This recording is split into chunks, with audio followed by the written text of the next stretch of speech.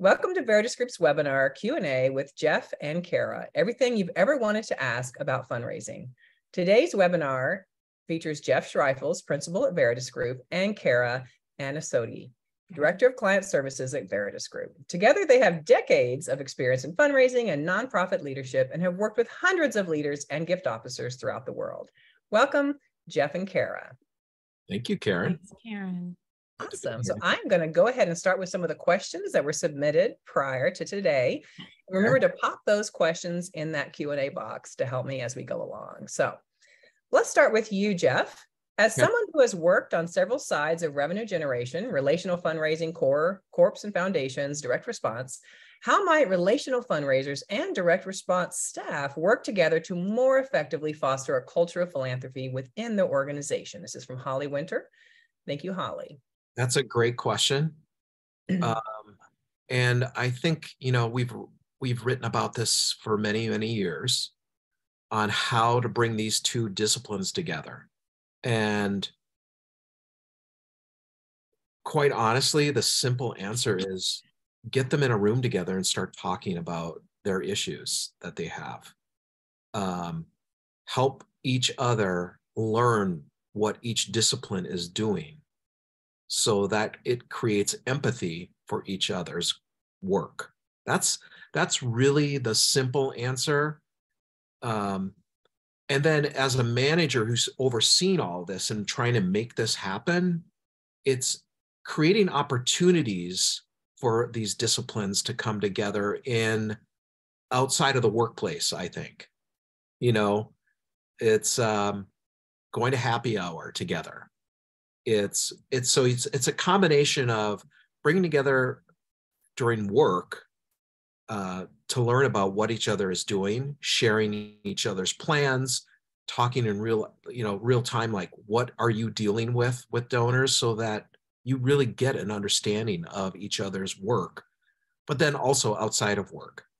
Now, one of the things we found that really helps bring them together a lot is a mid-level program, because you need both disciplines at the table to talk about how that's going to work. And so we have found over the years that creating that mid-level program, for the first time in many cases, you get both of those disciplines around the table talking about, well, what does this mean for my revenue, and how do you pass off donors? And you have to create protocols together as teams. And that really is a catalyst to help bring those teams together. So Kara, I'm going to ask you the second half, another question from Holly that relates. Where do the opportunities for relational fundraising exist in typical direct response programs? Where might direct response principles augment and enhance basic relational fundraising outcomes?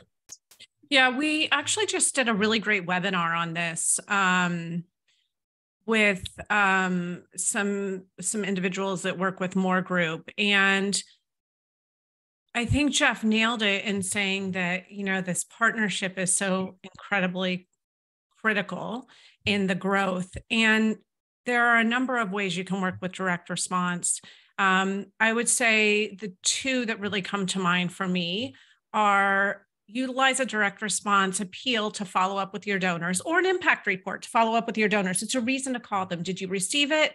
How did that feel? How can I serve you? Right? And then I think there's other opportunities to partner with direct response to say, hey, you guys have this great impact piece coming out. Can you exclude mid-level and send it to us and let us send a note on it? Or can we do some variable print that looks like handwriting on those from us, and I'll give you what that looks like? So there's some really good opportunities in there, I think, that really allow for you then to follow up and build that relationship and see how the donor's feeling along the way. Yeah, that's a good point. Last week, actually, I was at a client of ours where they got the direct response team and support staff together to talk, and I got to speak with them about major gifts and what we're trying to achieve in major gifts and why they are so critically important to making major gifts successful. Mm-hmm. And so it was like one of the first times where they'd had that direct response discipline team at the table talking about major gifts. And it was great. We had this great conversation, and they finally, they understood, like, what are these major gift officers? What do they even do every day? So I actually walked them through like the day in the life, essentially, of a major gift officer and why their work is so important to their work. And so that's another opportunity that you could provide for your team. What I love about that, Jeff, and what it really dovetails into how we talk about our program staff and stewarding them. It's a really good opportunity to steward your direct response partners, right? It's a good opportunity. You get a gift in because you've made this movement, maybe from direct response to mid-level to major gifts. And you can reach out to them and say, because of our partnership, we grew this donor from $1,000 to $25,000 this year. We couldn't have done it without you. And so I think we have to remember along the way to bring those partners along and to let them know how they're positively impacting our work. Yeah. Yeah. You don't always think about it, but in this case, in this organization, and I know for other organizations, 80% of the major gift donors gave a first-time $25 gift. Mm-hmm. So that when they heard that, they were blown away, like, wow, you mean, so I get it now. Like, the more you do acquisition, the better that you do that and cultivate these donors up the pipeline, the more of them will actually trickle into major gifts. And so that's why they were absolutely critical for that. So it was fun. Starting with you, Kara, this is from Lauren. I'm working on building the major gifts pipeline at my foundation. The majority of donors give it a major gifts level to galas and did so because of their relationship with our two founders. They are still on our board, but not involved in the day-to-day, and we are no longer hosting galas. How do I reconnect and build relationships with lapsed donors who don't have a personal connection to our mission? Yeah. So I have two thoughts on this, and I'll be interested to hear what Jeff's are. My first thought is, are those your only donors? Because just because they made a gift back then doesn't mean they're active now, right? And so do you have active donors that aren't being taken care of today? And do you have donors who are perhaps right below major gifts that you can cultivate to major gifts that actually do want to have a relationship with you and your organization? So I would really start there. Regarding those gala donors that have had that engagement and have had that connection in the past, I think there's a couple opportunities. One would be sending them an introduction letter and following our qualification process to see if they do have an interest in having a relationship with the organization, perhaps using the board members today to help with that introduction process as needed. But really utilizing that, like I said, that 7-step process to see if they want to come along. And if they don't, that's okay, because you probably have donors who do want to come along and who do want to grow. And that's that base right before major gifts you might want to be looking at. I agree. I think I think you take those donors and think of them separately as a donor pool, right? Mm-hmm. As you were talking about, create that qualifying process, that 7 to 9 step process, and know. Now, in regular donors, we say 1 in 3 donors will say yes. So with an event donor, I would say it's probably more like 1 in 5. Mm-hmm. So know that only 1 out of 5 of those donors are probably going to say, yes, I want a deeper relationship and I want to continue my giving to your organization. So go into it with that, because it's really hard to bring an event donor into a mission donor. And especially if they're lapsed, that's another layer. So have the right expectations going into it. Thank you. I'm going to jump around on topics. I think that way everybody gets a little bit of what they need today, because I know we've got some great questions coming in the Q&A box. Thank you all. Keep them coming.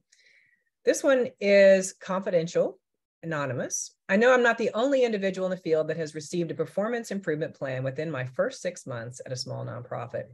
Tasked with creating the entire philanthropic strategy, metrics, reporting, etc., and funding with no donor base established, as we are a membership-based and sponsorship-heavy organization. Thoughts on how to raise above this and continue to build trust that a person like me was hired for my experience and expertise, if you will, within the field. Jeff, you want to start with that one? Ooh, this is a tough one. Mm-hmm. First of all, I feel for this person, and thanks for being vulnerable and talking about something that is not easy for fundraisers to talk about. I think you're in a really tough situation in that nonprofit. I think the expectation that you were supposed to just turn this thing around within a few months is absolutely ridiculous. And if that is going to be the expectation, it doesn't matter how experienced you are in all of this. With leaders having that type of expectation, you're set up for failure, because we all know that setting up a fundraising program with no donors is going to take it's a long game. I mean, we already know that even if you have donors and you're trying to build a major gift program, it takes a couple of years to do this. So, one of the things from this conference that I've heard over and over again is know when to get out. and if you're in a situation where the expectation is that within 6 months you would have had this turned around, even if it's within a year, you are going to fail in their eyes, even though you're not a failure. And unless you can convince leadership to change their idea of the time frame of this, you're going to be, I would say you need to find someplace else. Thank you, Jeff. This is from Cheryl. I'll start with you, Kara. So Cheryl has a lot of background experience, director of philanthropy. She's now in a new position as head of stewardship. They're in a capital campaign. And her question is, what advice do you have for me in my new role on how I can best support our head of school who hasn't been directly involved in the capital campaign? And what are some of the best stewardship efforts and programs you've seen? I think probably one of the best things you could do is really sit down with that team and understand what their needs are going to be from an impact perspective so that you can work with them to develop that, right? I've sat in the stewardship world before. That's been my job. And I really looked at it in a few different ways. How are we going to really cultivate our major gift donors, and what special things are we going to do for them, right? But then what can I do for the team as a large to ensure that our donors are thanked in an appropriate amount of time, to ensure that they understand the impact of the difference that their work is making, and that they're really we're filling their buckets in why they support our organization. And I think sitting down and building that annual plan for your team and having those resources available for them is one of the best gifts you can honestly give them. Thank you. Jeff, what experience or perspective does Veritus have on dual roles of a mid-level officer working or serving as a major gift officer with those who she has built a relationship? What is the primary reason benefit, if any, for MLO handing off a donor to an MGO? What is the MLO's relationship? If you've built that relationship, how do you hand that over, and what does that look like? Okay, so there's two parts basically. One is, what do you think of an MGO, MLO kind of hybrid position? Well, we've worked with clients that have those positions, and it takes a lot of discipline because you're working kind of two different disciplines in a way. In one sense, in the major gift side, you're really trying to build those deeper relationships and asking for larger gifts. On mid-level, you're just starting to try to build some of those connections, trying to find out what your donors' passions and interests are, making those connections. So depending on how you set up KPIs properly around all of that, you need to be very disciplined about your percentage of time that you're spending, how you're tiering things. So there needs to be a real set structure. And that's why a lot of folks reach out to us to help them do that, because that's what we do. We set up that structure. We're very adamant about how they do that. So if you're doing that on your own, I would advocate that you have somebody else also keeping you accountable to how you're spending your time on that. But it is possible. Now, how does this happen? Kara, you can probably give more insight on that because you've worked on the mid to major side a lot. But I think it's important because it is two different disciplines. Mid-level is dealing with somewhere between 500 to 700 donors.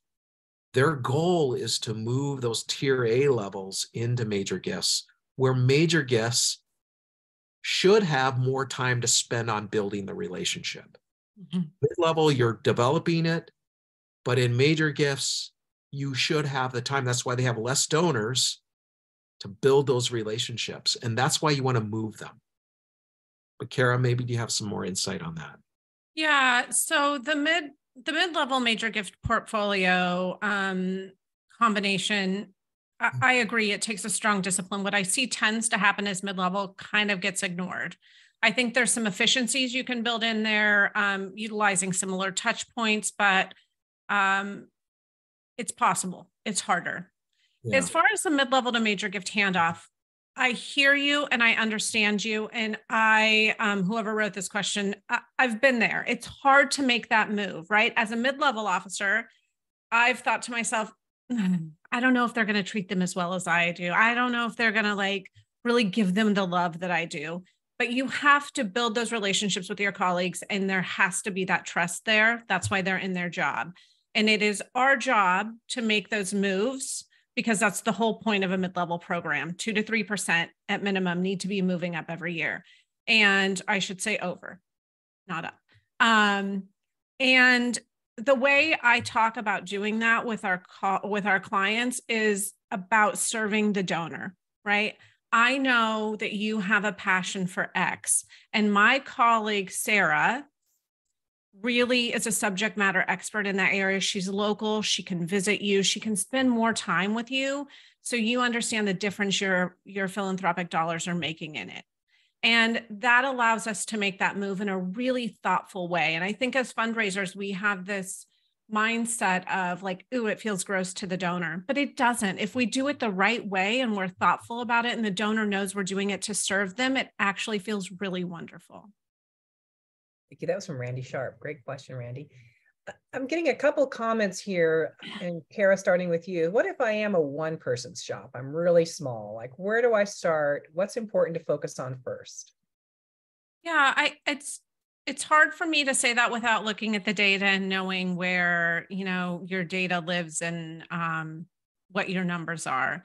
I would say if you have 450 donors that you can start with to qualify down to 150 for your major gifts portfolio, that's a great place to start. If you have a lot of mid-level donors and you have one person and you want to get 600 donors in a portfolio and really start building those relationships, and you're going to be able to add additional staff in the future, that may be a great place to start as well. It's kind of hard. Jeff, maybe you have a more direct answer, but it's hard to know without looking at the data and we let the data drive our decisions, right? And where you really start for your organization. Yeah, I guess I would just add, if you are a one-person shop, you have to figure out, depending on what the data tells you, what percent of your time are you going to spend on major gifts? What percent of your time are you going to do all the other development stuff? And then from there, so let's just say, all right, I can devote 10% of my time to major gifts. Well, what that means to us, and it should to you, is that you can only successfully cultivate 15 major donors, because a full portfolio of a full-time major gift officer is 150 donors. 10% of your time would be 15 donors. So that's one thing. And then from those 15, develop a plan that you have a structure built into, because it's very important that you're able to do that. Otherwise, you'll be all over the place. And then just on how to develop your day-to-day stuff, you've got to have a schedule that allows you to say, okay, this day in my schedule, I'm devoting 2 hours to major gifts. This day I'm devoting towards acquisition and cultivating my regular file. This day I'm dealing with admin issues, all of those kind of things. It's difficult, but it's possible. You just have to be realistic about what you can actually take on. Because when you're a one-person shop, you probably think you can do it all. but you can't do it all. You can't cultivate 50 donors or 100 donors on your own. You may want to, but you will burn out and you won't be happy. Great, thank you. We're seeing a lot of great comments here in the chat box about how this conversation is feeding people's souls, and appreciating these great questions from you all. So thank you. Jeff, we'll come back to some mid-level questions here in a minute. Let's pop over to something else. How important is an organizational case statement for major donors? How is it best developed and used by an NGO? Well, first of all, just outside of that one case statement, I would say having offers that you can take and inspire your donors with is really important, and having multiple offers. So at Veritus, we go through a whole process called the Donor Impact Portfolio, where we take the entire organization's budget and package it into all the programs and projects that they have, and understanding how much it actually costs, and then how much they have to leftover raise for each of those projects. From that information, we turn them into case statements that can be used in different media, either on paper, on PowerPoints, on any type of media, because that is what you need for your major gift officer to empower them to inspire their donors. And donors want to know the full story about what is it that they're actually funding, outside of you just telling them, hey, we need money for this children's program. Well, I need a little bit more than that. And that's where a great case statement comes in. But I see also on the other side where major gift officers rely so heavily on a case statement, they feel like they can't do anything without it. So there's that tension between being able to develop the relationship with a donor, making a solicitation, and then having the perfect case statement to go with it. What you really need is to make sure you at least have a plethora of offers, and how much they cost, so that you can actually go out to a donor and intelligently tell them what you need. And the case statement enhances everything. So it's like you're talking, and then you're leaving behind this case statement that reinforces everything you're telling the donor. So it's important, but it's not the thing that's going to make them say yes, in a sense. Kara, do you have anything to add to that? No, I see time and time again where, I'll have a client say, yeah, I have a donor who said if we need anything, if there's anything that pops up financially, to let them know, and they don't have those donor offers. And so they don't have insight into the budget or what those needs are to be able to go back to them to say, actually, you know what? We have a gap of about $25,000 this year, 10 here and 15 here. Does anything in there resonate with you? Because we really would love your support in helping close that gap. That's what a donor offer can do for a donor and an organization. That is really important, that I don't think enough people really are able to do yet.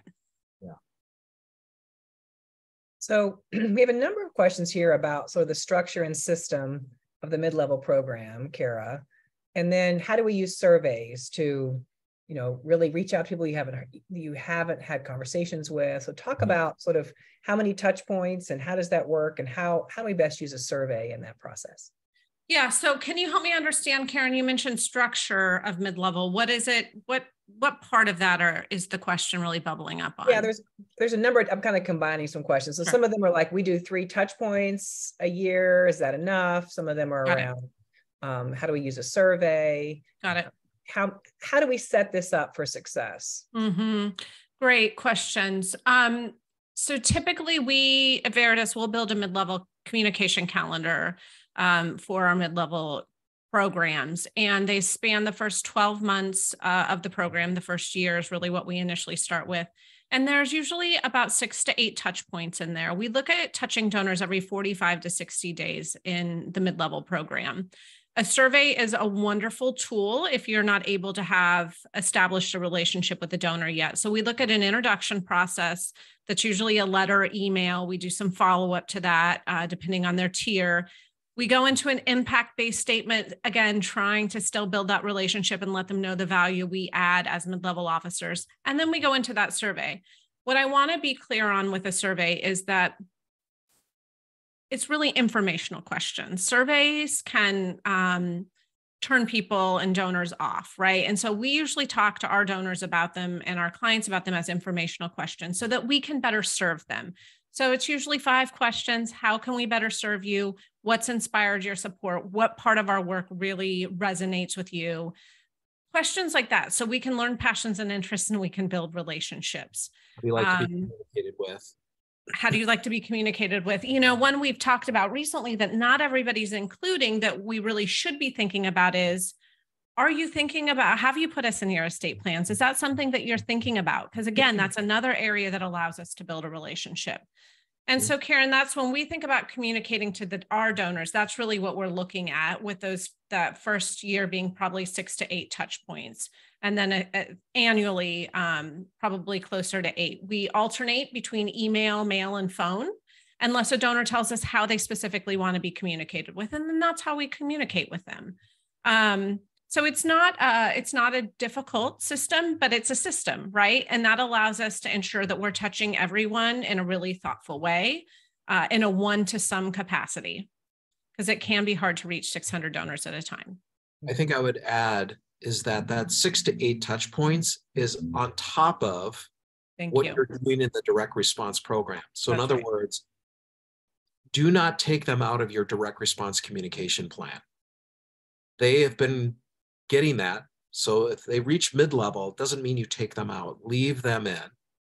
And within that direct response plan, there might be some different type of packaging that you're doing, but I would strongly suggest leaving them in, the frequency, everything else, and using the 6 to 8 as an addition that's coming from a rep, because they're introduced to more personalized communication.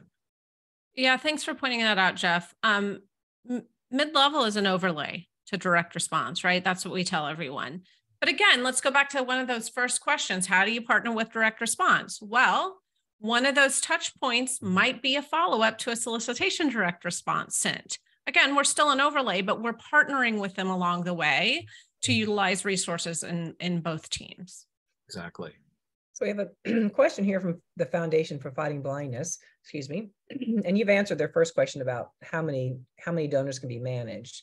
They also asked, should the mid-level program include our sustainers who are giving $1,000 per year on a monthly basis? And then 2, our direct mail program has about 30,000 donors right now. Some of those donors have a net worth capacity of $1 million or more. What metrics should we use to potentially begin cultivating those donors to try to upgrade to the mid-level program? Jeff, start with that.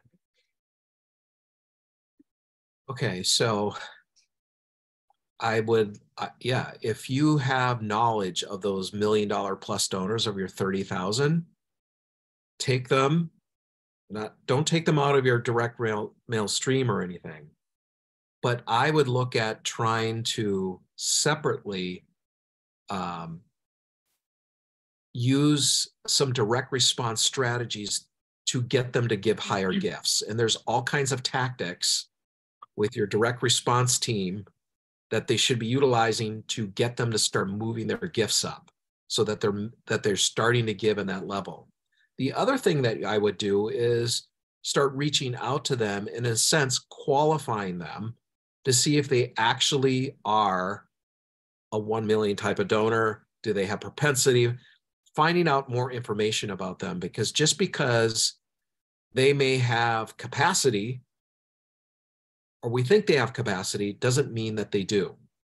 And so what you don't want to do is take those $1 million capacity donors and now go, oh, they should be in a mid-level program, or they should be in a major gift program. That would be the wrong thing to do, because we don't know that yet. The idea is to try to find that out. And so you can do that a couple of ways. You can do it through surveys. You can do it through reaching out to them and talking to them. And you can do it by trying to change their gift ask arrays and move them up and see if they would give a gift that would qualify them as a mid or a major donor. So I have 2 things I'd like to add to that. One, the sustainer question. emphatically yes. Sustainers are some of your best and most important donors. They are making a monthly gift and you have their credit card on file. Cultivate them and steward the heck out of them and absolutely put them in mid-level. You want to build that relationship with them and you want to grow them. I feel strongly about that one, if you guys couldn't tell. Two, another thought, or one thing I've seen that really works with mid-level. So you have your mid-level portfolio, and again, around 600, depending on other responsibilities. I like to look at the group of donors just before mid-level as well. And you could think about this from those high capacity donors. And when those donors make a gift, so I'm going to give an example, $1,000 is your mid-level starting point. All your 500 plus donors, if you have enough staff to do this, in addition to their mid-level job, they call and thank any 500 plus gift, or they send a handwritten note, depending on that donor email. What you're going to see very quickly is an upgrade from those donors, a second gift, because they've had that stewardship. And so that's another way to think about it, is what responsibility can mid-level help in growing their pipeline? We did this with one organization, and in the first year, it was 2.5 people, and they upgraded 111 of those donors right before mid-level to mid-level portfolio.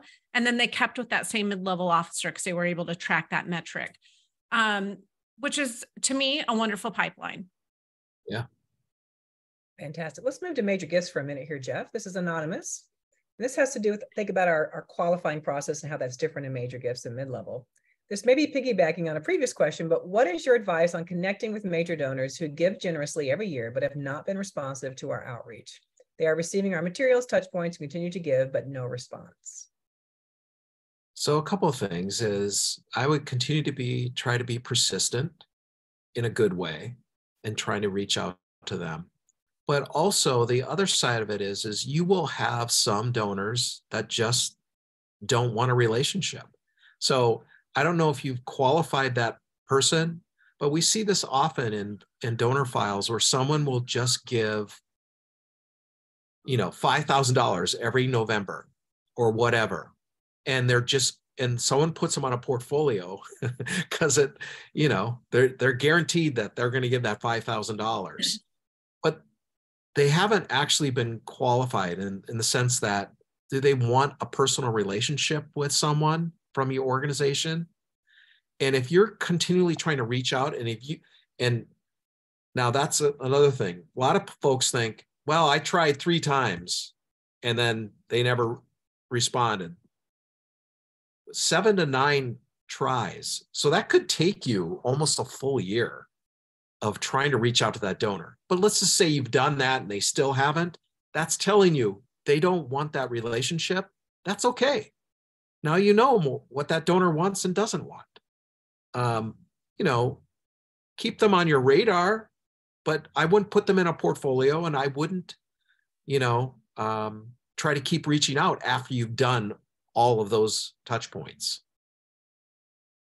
And I just want to clear up one thing, because I think, Karen, you asked a question a minute ago that raised this in my brain, which was, you qualify, I want to clarify, you qualify major gift donors. That means you've had a two-way connection with them. They have identified that they want to have a relationship with you. They've returned a survey, they've picked up the phone, they've responded to your email, whatever that can be, right?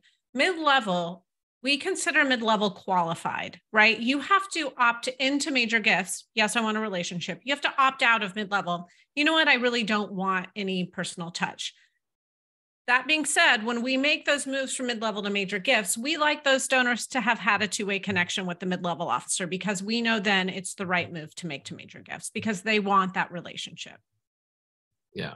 That way the major gift officer doesn't have to qualify the donor. That's right. Which is why major gift loves mid-level. So on that topic, Jeff, keep going. What metrics help determine when to move someone up from mid-level to major gifts? Well, typically, whatever your major gift level is. So let's just say your major gift level is I'm just going to make this up, at 10,000 plus cum. So your donors reach that level, that would be the time that you would introduce them over. But there could be other things, and Kara, you might want to chime in on this, but it could be a conversation that you have with a donor. Say they're not yet giving at the major donor, but they've just indicated that they have a DAF or they have a family foundation or something like that, that you may then go, you know what, maybe a conversation with our major gift officer is appropriate at this time. So that would be an indicator. Similar question, like what if I'm a low mid-level donor says they have a 500K bequest? Do I then pass them on? Do I keep them? What do we do with them, Kara? You're making a good facial expression. Well, they're a wonderful donor, and hopefully you have a planned giving officer that you can work with that can work with that donor on that. But our goal is to continue those annual mid-level or major gifts from that donor as well. So that really, to me, goes back to partnership. And you want to be able to partner with your planned giving team to ensure that it's a yes and, it's not an either or. Great. Jeff, can you share examples of a successful giving society, including levels, benefits, and how long to implement one? What do we talk about what do we say when we talk about giving societies? Well, I'm an advocate for planned giving society. I'm not so big on, I'm anti, actually, giving societies that has different membership levels or different incentives to get a person to give from, at the $1,000 to $5,000 level, you're going from silver to platinum if you give this gift or whatever the name is. And the reason I'm against that is because it's transactional in nature. You're not getting the donor to give for a project, for the mission. It's more to get to a next level of things and benefits. Now, I do like the idea of having affinity groups where you're getting donors together who might have a particular interest in part of your mission that you have. So for example, let's say if you're serving the homeless, there's some donors that are really big in feeding program that you have. Well, you have a number of donors that are interested in that, bringing them together in a sense of, hey, I want to give you a report together as a group of donors that love this. Here's what's happening, because people like to be part of groups like themselves, and that's an incentive for them to continue their giving. So that's a little different than a giving club. Giving clubs, no. Affinity groups, if done well, I fully support. There's a comment, no to giving societies. They can be a tool and a touch point, but yes, thank you, Jeff. This is an interesting question, Kara. Let's start with you. This has been a great conversation we're having here at this African American Leadership Conference on fundraising with Case. I'm curious what the panelists would say about fundraising for strategies that support a region's nonprofit sector versus direct support for a single neighborhood or community. I'm developing a solution to provide, basically, how do you make impact for food in a region? So it can be difficult to have a discussion for charities unused to the idea of mutual support and multi-stakeholder initiatives. So as we think about being more community-based and making sure resources go to a variety of nonprofits in a community, how do we talk to donors about that? What would that look like and sound like? Jeff, I'm gonna pitch this one over to you. I mean, that's a tough question because I think we have to go back to filling our donors' buckets, right? And their passions and interests. And so I'll see what Jeff says. You have to put it out there. Some donors will embrace that. I mean, look at like Feeding America. I mean, they're raising money from people that are dealing with hunger across the country. And then within their network, they're also raising money locally. And I know for a fact that they have donors that give to both the national and the local or regional that they're a part of. So it's just a matter of finding those donors that actually that resonate with that type of offer. And you will, find those donors. So I put it out there, but some of them won't. You can't convince somebody that's really just focused in on Louisville, perhaps, to care about what's going on in Washington State. But there are donors that do. Thank you. This is an interesting one. We can talk about sort of other examples of this. We recently received a casual offer from our current governor to help us fundraise. Given political divides, you have any ideas off the top of your head to take advantage of this offer while not alienating particular donors? Anybody want to take that one? That's an interesting one. That's interesting. It depends on what the mission of the organization is, if it's political or not. And so, if it were, let's just say, like a Feeding America program, like a food bank, I think having the support of your governor to support the food bank would be fine, would be great, because it's community-based. And so technically, that's the governor is worried about his state community. So it's very tricky, but if it was some other offer that could alienate half of your donor base, that might be tricky, and it would be probably also depends on how bipartisan your governor is, as far as like what people see and feel, right? If you have a governor who's affiliated very strongly one way or the other, to your point, Jeff, that really could be could alienate a large group of people. Yeah. Thank you. Great question, Alina. This is from Cindy.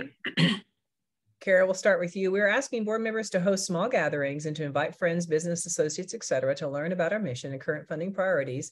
Do you recommend this to be a strictly non-ask event? Our CEO is concerned that some of these new potential donor partners will be difficult to follow up with if we wait to ask for their support. He's concerned this will be a missed opportunity for us.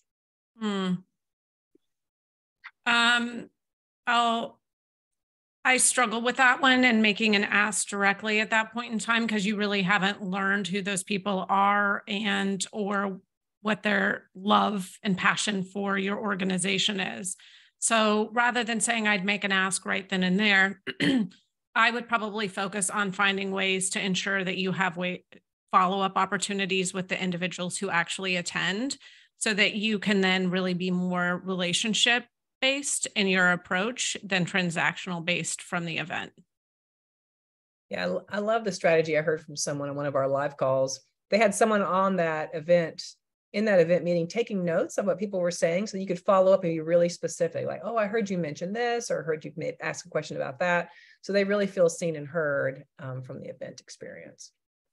And we have to believe that there's going to be someone there's inviting them. They have their contact information, right? And if you're inviting them and you're not following up with, allowing us to follow up with them, what's the point, right? So I just feel like I would really focus on the relationship side of those events.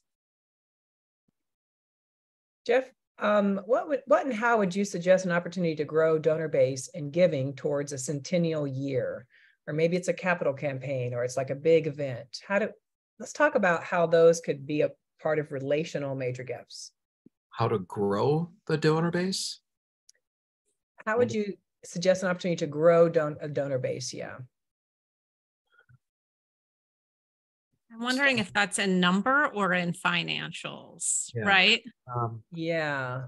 So I always look at those kind of things like a centennial or a capital campaign as another offer to bring to donors to help them to increase their giving potentially.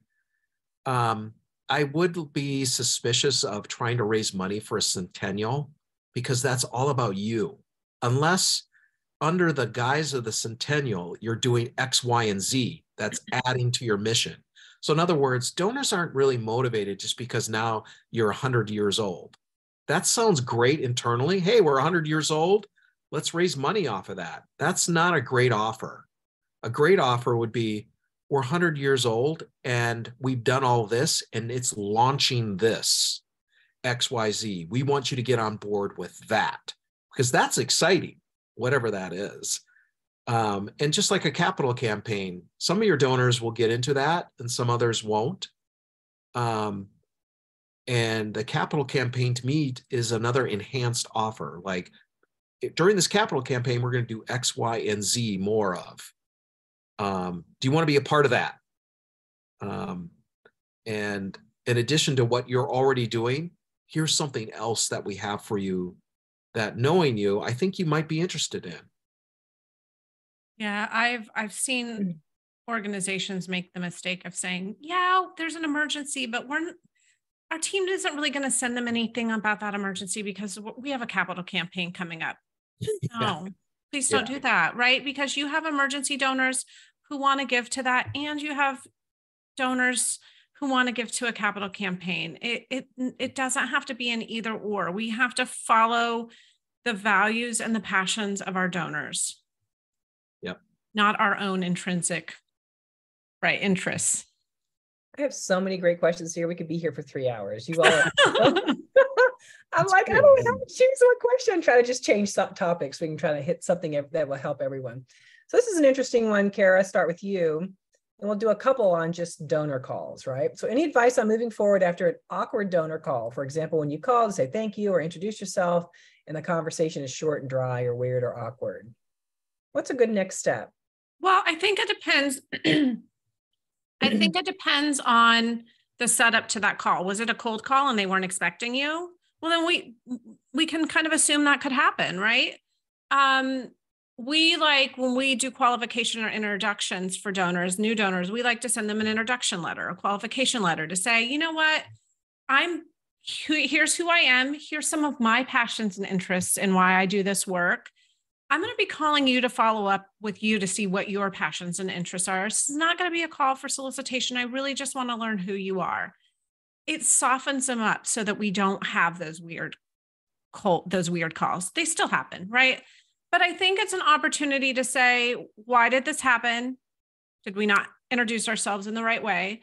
And how can I build on this? So I'm going to spend the next 2 months sending them each month an impact statement about the difference they've made. You made a difference piece. And then I'm going to follow up with them again and see how that felt to them. And maybe I'm going to try a different version of follow-up. I'm going to send them an email because maybe they were just busy and find out what works better for them.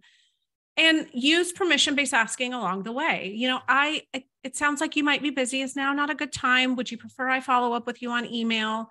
So I think there's a number of things. We get in the way of ourselves. We tell ourselves a story. They don't want to talk to us because they don't like me. It's not personal. Things happen.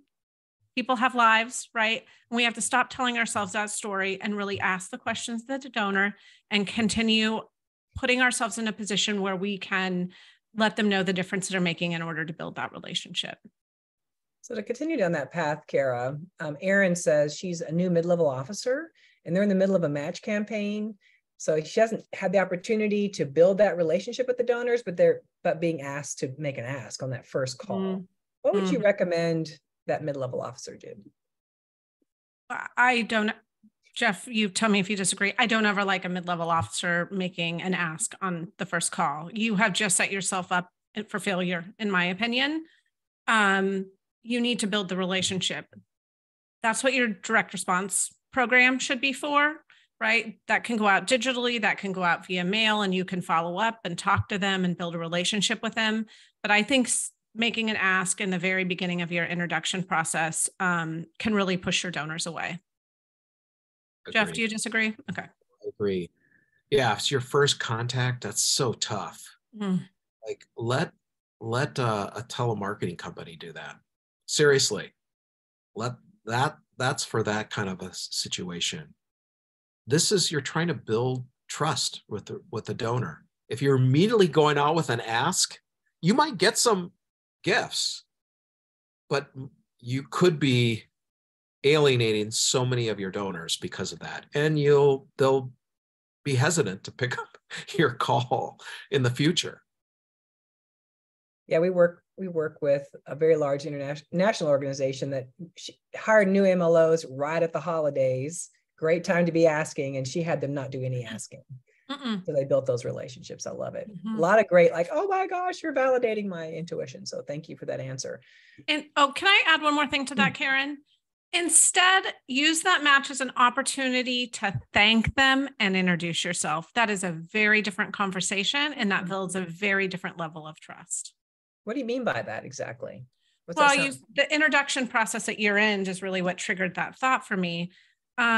When I have teams starting their introduction process at year end, depending on how close to year end we are, I usually let them start it once a donor has made their year end gift, if that's the time of year they give. So if this donor gives in November and we're launching in November, let's hold off and see if they make that gift. And then let's call them and thank them for that gift, introduce ourselves, let them know we're sending a letter or email so that they have our contact information. It just builds a different level of trust. A question here, we'll start with you, Kara, again, because I know you work with people all the time in this very conversation, anonymous. How do you get over the fear of the ask? I'm newer to the industry and still can't shake it. Well, even though there's people who've been here a while that still can't shake it. So give some good advice there, Kara. I don't think the ask has to be scary. And I think about the ask from a number of different, not just the financial ask, but the ask for an opportunity for a meeting, or the ask for learning more about passions and interests. And what I love about the work that we do is our permission-based asking model, because it allows the donor to give you permission to go to the next level, to make whatever kind of ask that is. So Jeff, it's really great seeing you today. I'm so grateful you've taken the time to talk with me. I know we have about 10 minutes that we talked about having. Would it be okay if we jumped right into our conversation? Would you mind sharing a little bit about your love for our organization? And all of a sudden you're building trust along the way of that permission-based asking, and they're giving you permission to make that ask. And so I recommend practice that with someone, right? Have those conversations. We tell our clients, like, practice it on your teenager, practice it on your husband, right? If you want to ask a difficult question. And eventually it becomes part of who you are and how you work with people. And I really think it takes that fear away. Donors want to be asked for money. Don't forget that. If they are meeting with you, they're expecting you eventually to ask for money, and they want you to, because they want to make a difference in your mission. So keep that top of mind all the time. Exactly. Jeff, this is an anonymous one. It says, sorry, this is a downer. No, do not apologize for this. My current organization is my favorite donor portfolio, and I love the program staff. Unfortunately, development management is a checklist of what not to do, straight from your blog. The leadership isn't listening. I'm doing my best fundraising work, but internally set up to fail. I know I need to leave, but how do I leave with grace and do right by my donors? Is it worth giving feedback if it will fall on deaf ears? Great question. It sounds like you've made that decision. So leaving with grace, that's a great question. I think if you've done all you can with your donors and your organization, you give the organization enough time. It's not like you're leaving like immediately. So give them some space if you can, because they will have to hire someone in place of you. And then with donors, I think you just say you're moving on, and that you've had a great time getting to know them. Hopefully that they will continue supporting the mission. It's all about the organization at this point. It's not about you. It's, you don't want to do anything crazy like saying, oh, I'm going over here. I think you might be interested in that too. Do not do that. And I don't think you sound like the kind of person that would do that. So I think it's always bringing the donor back to thanking them for supporting this mission and how amazing it is, and ask them to continue supporting it, and that they'll support the new person coming in, taking their place. And if it's possible to even introduce the new person to them, that would even the best. if you had that overlap. Sometimes, obviously, you don't. But if you did, that would be a great thing to do, is be able to introduce the next person to that donor. Yes. Thank you for that beauty around leading with grace. All right, we have already used up an hour here. So let's close out with just some final words of wisdom, whatever burning thing you'd love to share as we close out this great conversation. We are collecting your questions, even if you didn't get asked today, will probably be seen in one of Jeff's future or my future blogs. We really love to hear what's on your mind and what you're curious about. So I apologize if we didn't get to your question. It is still very important to us to hear what those are. So starting with you, Jeff. Gosh. No pressure. Yeah. I'll just say something personal, what I'm learning from this conference. So obviously, as a white middle-aged male, I'm in the vast minority here. And it's really been good. It's another good reminder to, one, if you're white, to put yourself into those kind of positions if you can, because it helps you understand what people of color are going through in our development industry. It is another level of, it's a barrier, another level that people of color have to go through on a daily basis that us being white don't understand, because we walk in a white world. And so we don't see our own privilege. And so I just encourage you, if you're white, to put yourself in those positions, and because it creates empathy and understanding of what our people of color colleagues have to go through in our work. Thank you, Jeff. That's so nice. And I would just say fundraising is hard. And one of the greatest things that Jeff always tells us as coaches and leaders with organizations is, if you are building a plan for every single one of your donors and you are working that plan, you are doing everything you can do. And the economy can have its challenges, and you can see that in the finances of your portfolio. But if you're building your plan and working your plan, those donors will continue to support you. They will come back, and you're doing everything you possibly can. And we just have to remember that. Yeah. It's a hard industry. Thank you, Kara. That's good last words. And thank you all for being with us today and for sharing your great questions. As a reminder, you'll receive a recording of this webinar later today. And as always, we're available to assist you with any questions by email at hello@veritusgroup.com. Everyone, take care.